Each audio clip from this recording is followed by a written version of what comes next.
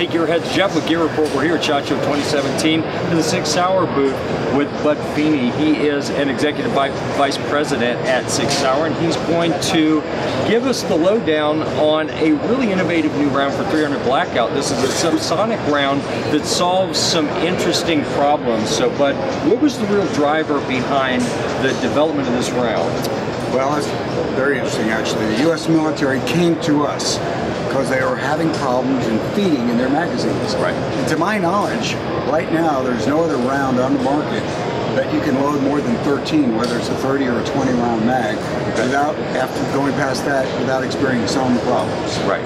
So the total emphasis was to provide a reliable feeding round in the 300 Blackout, allowing you to use the full capacity of the magazine. Right.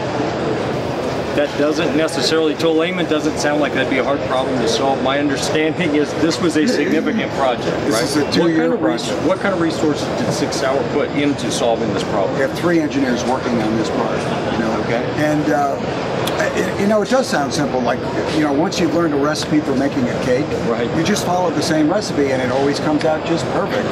But that's not true, because there are other factors involved, such as expansion, at what velocities, at what distances. So that requires iteration after iteration after iteration.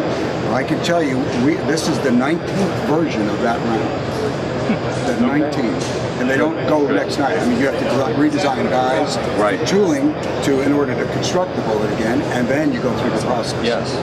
Okay, so developed to solve a problem within the military, agency type community. Correct. But then, when I was presented with this, a couple days ago at the range, said, hey, check this out. Look at that. I'm a hunter. I have not been able to find a good 300 Blackout subsonic round that will expand at subsonic velocities. And you're right. And it excites me to know that I'm going to have an option here.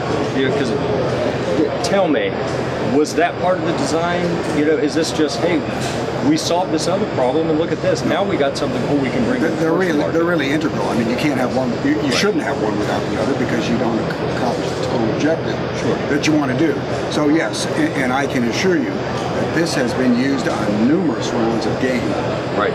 Deer size, hogs, and the expansion is just incredible. And the knockdown power.